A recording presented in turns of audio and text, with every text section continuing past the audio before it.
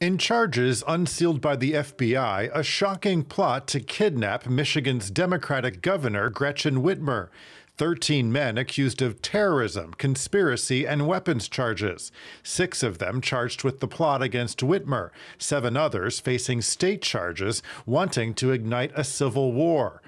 Federal agents stormed several locations, including this mobile home, uncovering evidence that members of a right-wing militia group had staked out the governor's home and rehearsed the plot with weapons and explosives.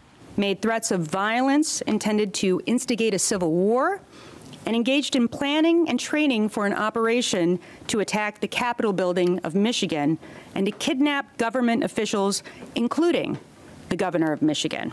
The militia group, upset in part about state-imposed restrictions during the pandemic, said they wanted to take Whitmer hostage before the November election.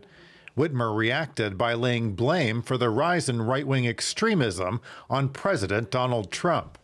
Just last week, the President of the United States stood before the American people and refused to condemn white supremacists and hate groups like these 2 Michigan militia groups. Stand back and stand by, he told them. And right Proud Boys, stand back and stand by. Our streets! Our streets! President Trump's comments at last week's debate have emboldened white supremacist groups such as the Proud Boys and galvanized those who oppose coronavirus restrictions across the country. The arrests come as federal and state authorities are on the alert for the possibility of politically motivated violence in the final weeks before the election.